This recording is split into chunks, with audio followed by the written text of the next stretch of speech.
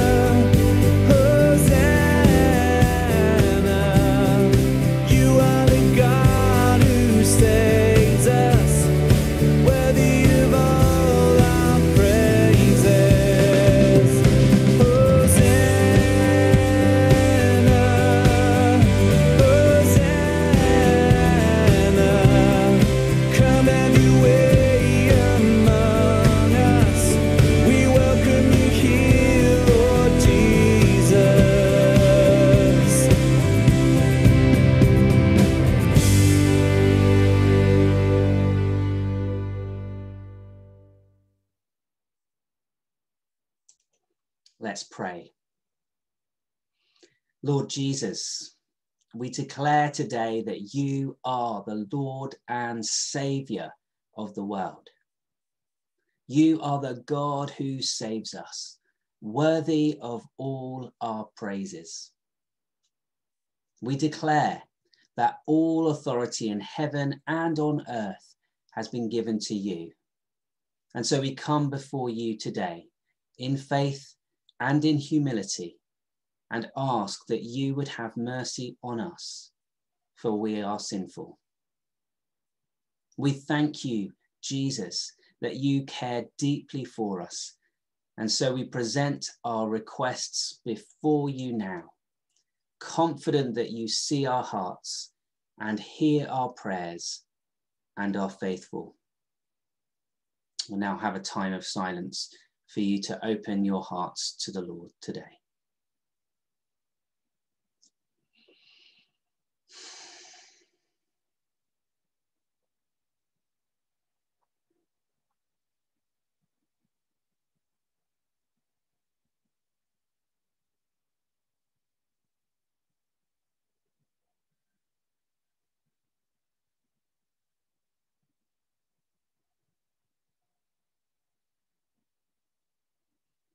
Fill us afresh with your Holy Spirit this day, so that we may see you for who you are and show others who you are. For yours is the kingdom, the power and the glory, now and forever. Amen. Well, we're now going to have our reading from Matthew chapter 21, verses 1 to 11. Which tells us of Jesus's triumphal entry into Jerusalem on that first Palm Sunday. And Mary is going to bring that to us now. Good morning. You may well like to follow this morning's reading in your Bibles. And it comes from Matthew chapter 21, verses 1 to 11. As they approached Jerusalem and came to Bethphage on the Mount of Olives, Jesus sent 2 disciples, saying to them, "Go to the village ahead of you, and at once you will find a donkey tied there, with her colt by her. Untie them and bring them to me. If anyone says anything to you, say that the Lord needs them, and he will send them right away." This took place to fulfill what was spoken through the prophet. "Say to daughter Zion, see your kingdom comes to you, gentle and riding on a donkey and on a colt, the foal of a donkey." The disciples went and did as Jesus had instructed them.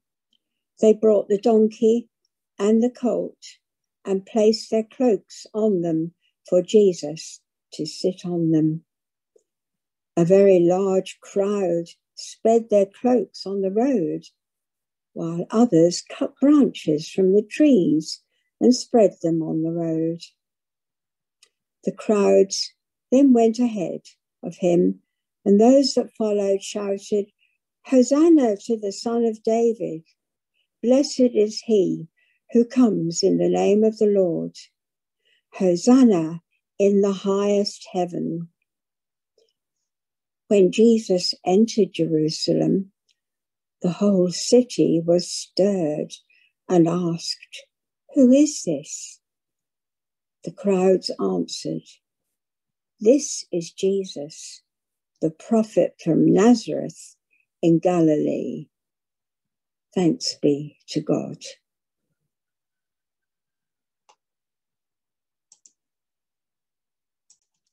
There is a famous story of Sir Walter Raleigh, one of the greatest explorers and travellers during the reign of Queen Elizabeth I. On one occasion, he was with the Queen when she was walking through London, when they came to a large muddy puddle. Sir Walter quickly took off his cloak and placed it on the ground, so the Queen could walk over it without getting her feet muddy or wet. Now, this chivalrous act has become famous worldwide because it's not the sort of thing that happens every day. To lay down one's cloak was a very special gesture indeed, especially if that was your only cloak. It communicates that you celebrate and value this person very highly. And if asked, you would give more than just your cloak to honour them in this way. Now, the crowd that came flocking to welcome Jesus into Jerusalem probably didn't have more than one cloak each, and yet they laid them down on the road in front of Jesus, creating the equivalent of a red carpet fit for royalty. This says something about who they hoped Jesus was: the long-awaited Messiah, the true King of Israel. And Jesus seems to be affirming this hope, for he deliberately rides in on a donkey to fulfill the prophecy of old. Tell the daughter of Zion, look, your king is coming to you, humble and mounted on a donkey, and on a colt, the foal of a donkey.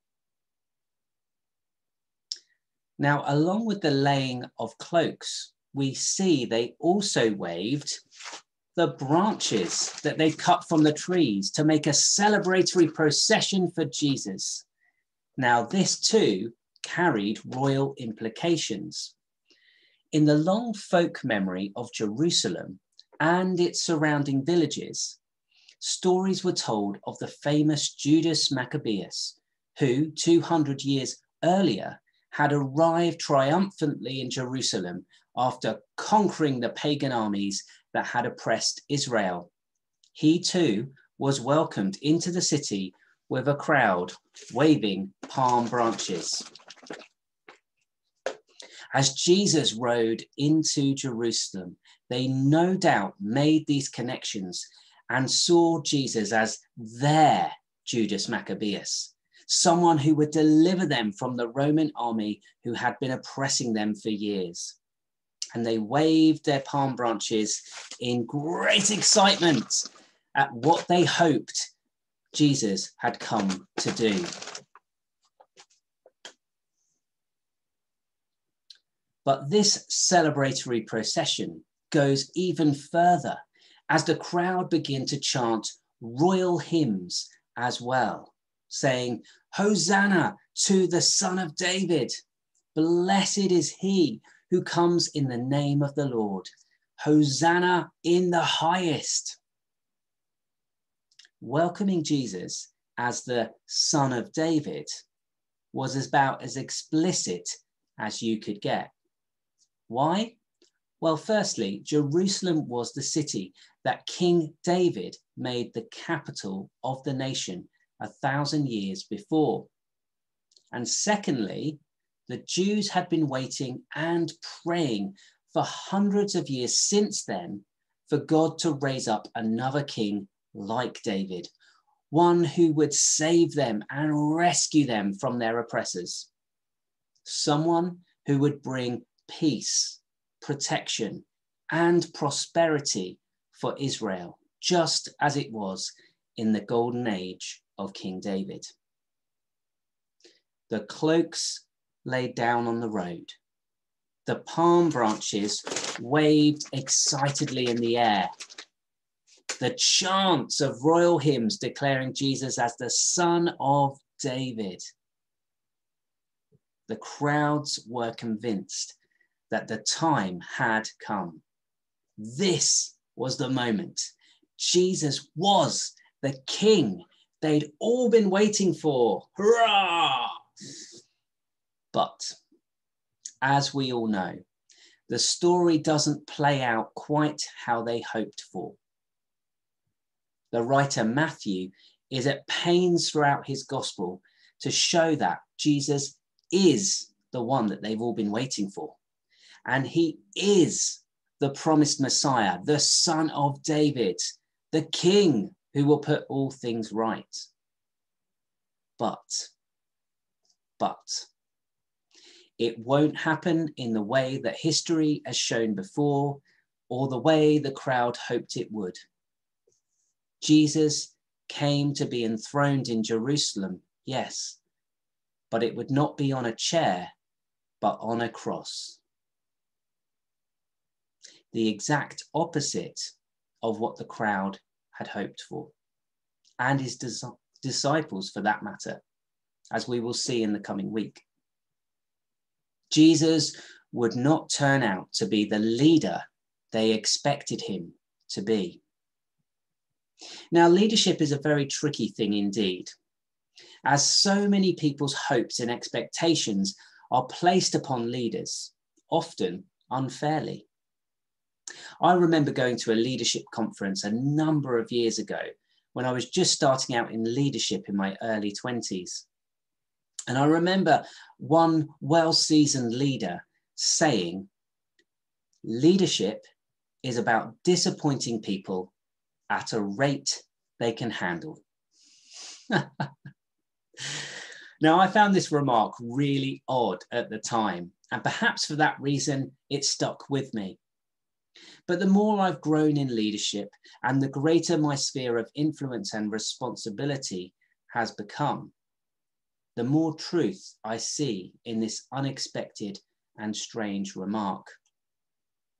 Those in leadership, particularly high leadership, inherit not only a history of those leaders before them, good or bad, but they also inherit everybody's hopes and expectations, many of which can be very idealistic or even unattainable. In the last few years, we have seen how divisive leadership can be, most notably in the United States, but also recently in Myanmar with the military coup, and at home in the UK concerning Brexit and then COVID. Many of us can easily feel frustrated with our leaders, disillusioned and disappointed as we read the news and feel the effect of their decisions. Now, when this happens, it's so very easy for us all to participate in armchair leadership, where we start saying what they ought to be doing and all the things they've got wrong. We all think we know what's right and what needs to be done, don't we? But if your armchair became the seat of government with everyone looking to you, how long would your convictions and confidence last? I admit to sitting in the armchair from time to time and grumbling and spitting at some of the behaviour and decisions employed by our Prime Minister and his government. But this last year, particularly with COVID, I have often found myself saying, I'm glad I don't have that job. Leadership is not easy. It can often be a very lonely journey. And Jesus knew the loneliness and burden of leadership, of his calling. He knew what he had to do, and it weighed on him heavily. He knew his disciples would struggle to understand his calling, let alone the crowds. But God's ways are higher than our ways. Where we see the immediate, God sees the infinite. Like with our leaders, we can often get frustrated with God. We find ourselves telling God what he ought to be doing, like Mary and Martha did in last week's story. We struggle to understand why he's not doing the things we think he should be doing.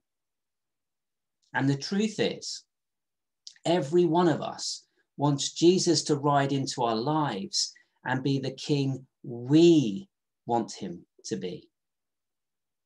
We cry out, give me peace now, pay my bills and hurry, give me a job by this time tomorrow, transform my family problems ASAP, sort my boss out at work. Now, it's not that these shouts of desperations are wrong. And I've said a few of those myself plenty of times. Peace, security, right relationships, and work are all important things to us, and Jesus knows that we need them. And he wants to come and help us with those things. But nor is it that Jesus will only answer such prayers when our motives are pure and our lives are sorted. No, he came, didn't he, to seek and save the lost. But what we need to allow for in our prayers, in our requests of Jesus, is to allow him to be Lord.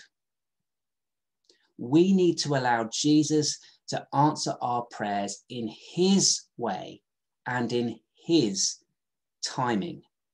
And that's not easy, as Mary and Martha found last week. We need to trust him. We need to trust him. We need to trust that he knows best, that he sees the bigger picture, and he knows what we truly need. The crowds shouting on Palm Sunday had a clear picture of who they wanted Jesus to be and what they felt he should do for them. Their cry was for Jesus to rescue them from the evil of their oppressors. And Jesus was coming to rescue them, but from evil in its fullest form, once and for all. Where we see the immediate, God sees the infinite. That's why prayer can sometimes feel like a traffic light system. Sometimes God will give the green light to our prayers and we will receive an immediate answer. Don't you love it when that happens? Those are the kind of prayers we want, aren't they? Immediate answers. Sometimes we get an amber light where God is calling us to wait, which can be incredibly exhausting, not to mention frustrating, as Mary and Martha experienced last week in our story. And sometimes God gives us a red light because what we have asked for is not right for us, however much we think it might be. As we reflect upon Jesus, upon his triumphal entry into Jerusalem today, are we prepared to let him be the king he wants to be and not the king we want him to be? If we call him Lord, are we allowing him to be Lord in our lives? Or are we continually grabbing the steering wheel off him? At the end of the day, it comes down to trust. Do we trust that Jesus loves us? Do we trust that he knows what's really best for us? Do we trust that he is just and merciful and will do what is right at the right time? Now, a verse that God has continually brought me back to time and time again in this last year, in all its ups and downs, is Proverbs 3, verses 5 to 6, which says, "Trust in the Lord with all of your heart and lean not on your own understanding. In all of your ways acknowledge him, and he will make your paths straight." Today, Jesus is inviting us to do just that, to call him Lord and to entrust our lives to him again. And when we do, he will make our paths straight and bring us to where we need to be. So let's pray now together.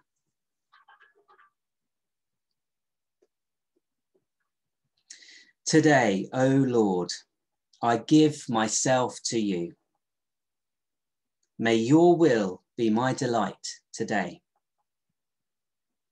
May you have perfect sway in me. May your love be the pattern of my living. I surrender to you my hopes, my dreams, my ambitions.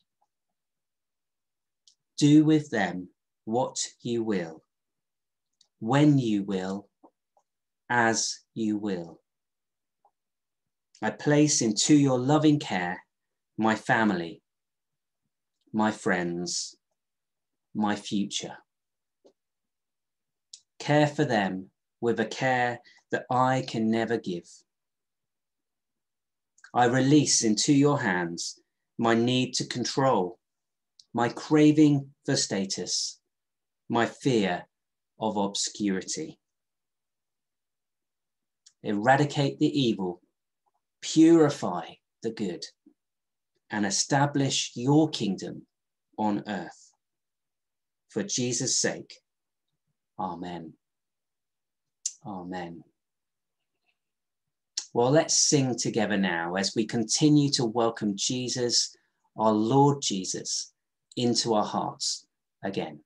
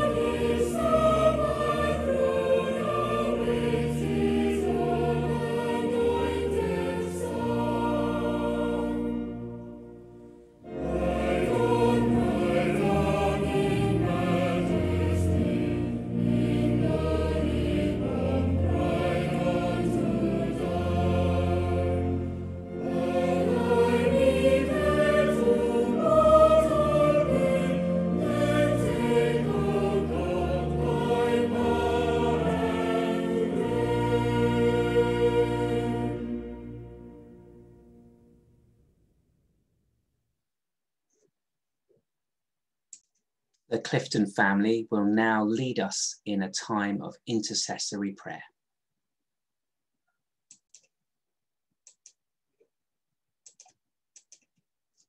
Let us pray. Ride on in majesty. Hark all the tribes, Hosanna cry.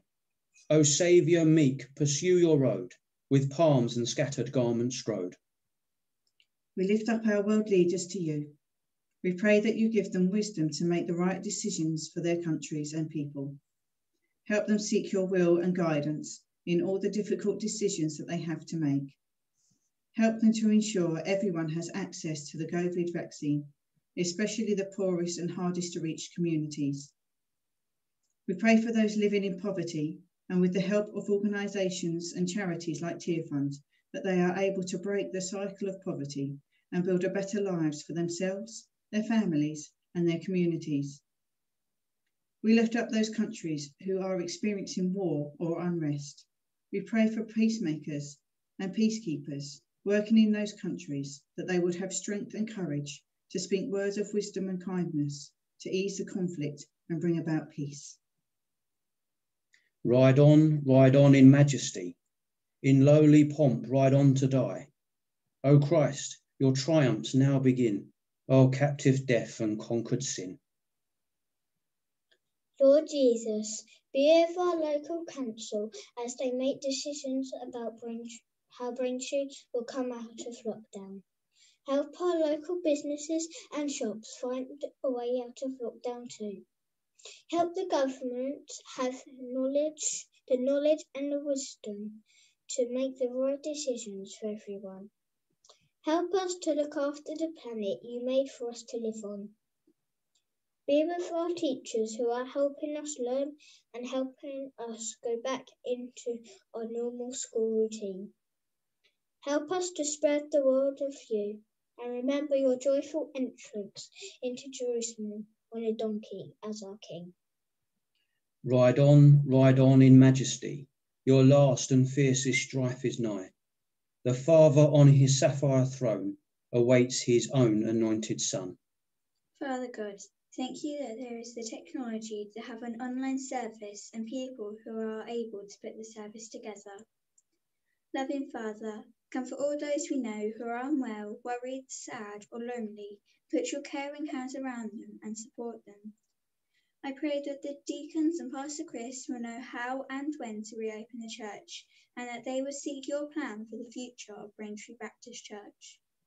I pray that you will be with all of our church fellowship, and that we will be able to keep in contact during this time. Help us to be kind and loving to all those we know and love, just as you taught us. Ride on in majesty. In lowly pomp ride on to die. Bow your meek head to mortal pain, then take, O God, your power and reign. Amen.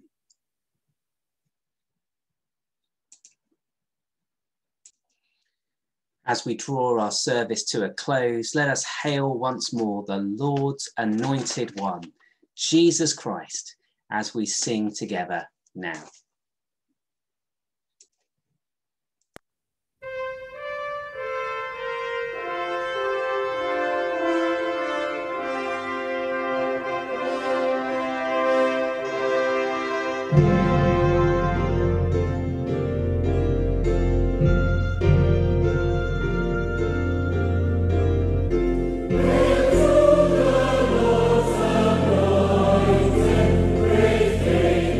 Praise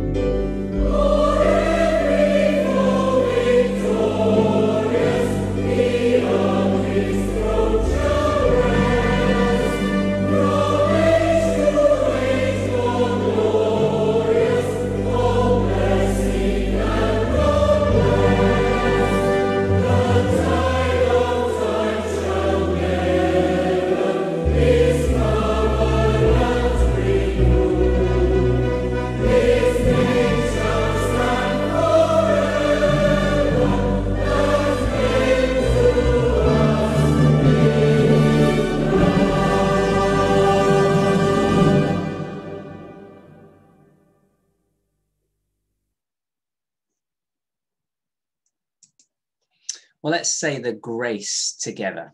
The grace of our Lord Jesus Christ and the love of God and the fellowship of the Holy Spirit be with us all forevermore. Amen. Amen. Well, that concludes our service, but a few notices before we finish. Celebrations, as we say each week, we like to celebrate birthdays and anniversaries. And yesterday was Richard Hadfield's birthday. So a belated happy birthday to you, Richard, and we hope that you had a great day. And also a unique anniversary. Yesterday was also Barry Walton's 50th anniversary from his ordination as a minister. So congratulations, Barry. And we hope that you had a blessed time yesterday as well. Well, the only other thing to say is that obviously on Sundays, we have coffee and chat after our service on Zoom every Sunday at 11:30 a.m. And all the details for that are on the email that was sent out. And you can join us online or via the landline. We're looking forward to a number of services next week, this coming week, for our Easter week. And we hope that you can join us for those services. Most of those will be online, but we will be doing a service at the church for Easter Sunday, and all details for how you book into that will be released very shortly.